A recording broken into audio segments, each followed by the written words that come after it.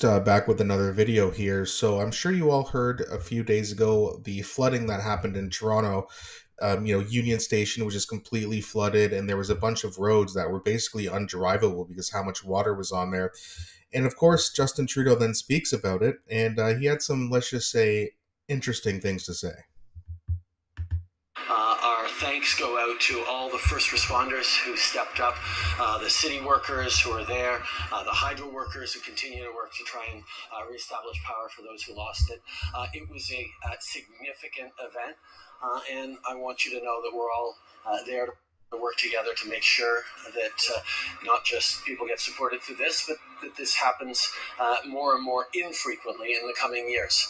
The Oh reality is, shit. though, that with climate change, there are going to be more. There it is. Climate change. It's not the fact that they haven't updated their infrastructure in so long or did any maintenance that what they were supposed to do. It's because of climate change. And I'm sure now that Justin Trudeau and his stupid cabinet members are going to be like, you know what? We need to tax people even more. We need to now, throwing money at the sun isn't going to change the climate. Now we need to throw money at the water too.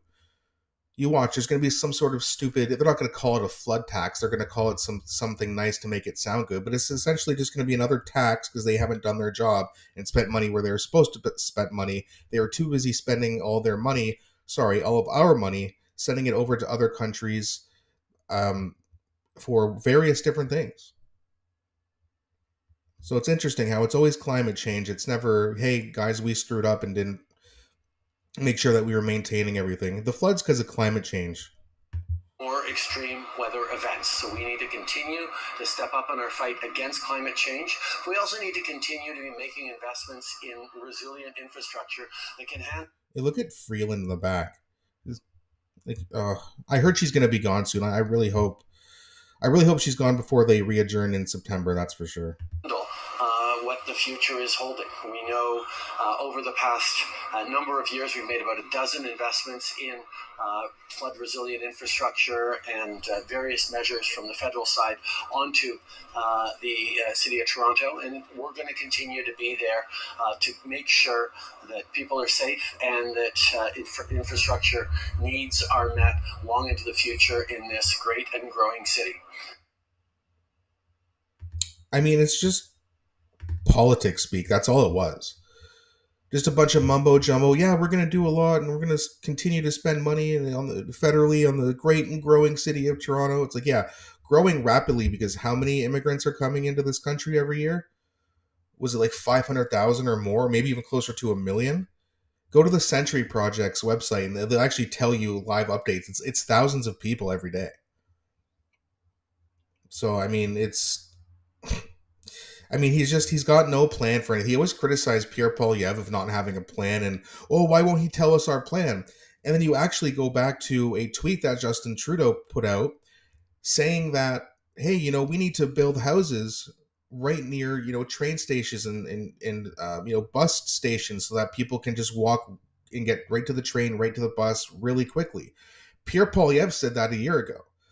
So people ask, well, why doesn't Pierre Poilievre release his plans on, climate and et cetera, et cetera? Well, because as you just saw, Trudeau just tried to steal one of his ideas.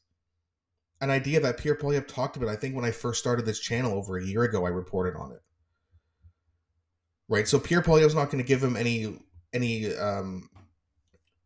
hints on what he's going to do in terms of his climate plan, for example, because if there's any good ideas, Trudeau's just going to take it, and then he'll have over a year to implement it. And all of a sudden, maybe he goes up in the polls because something he did actually worked and he stole it from Pierre Poilievre. So Pierre Poilievre is saying, hey, listen, you want to hear my plans? What you're going to have to do is call an election. That way we have an election campaign, and that way we'll be 2-3 months away from the election, and then I'll reveal my plan. So that way you can't steal it, implement it over the course of, say, a year and a half, and start to see the benefits from it, right? So Pierre Poilievre just, no, I'm going to keep my plans as close as I can to my chest. And then as soon as you call an election, then I'll start revealing my plan, but not now. He's already way up in the polls. Why give Trudeau any help, right? So it's just, yeah, I mean, Trudeau's just completely out of touch, completely out of his mind, not worth the cost, as Pierre Poilievre said. And you just see speeches like this just showing how like dumb and out of touch he is, and just blaming everything on climate change. It's so ridiculous, all this hysteria. Anyway, that's going to be it for this video, guys. Please don't forget to like and subscribe. It really helps grow this channel. And definitely let me know what you think in the comment section. I always enjoy reading those. Thanks again for watching, and I'll be back shortly with another video.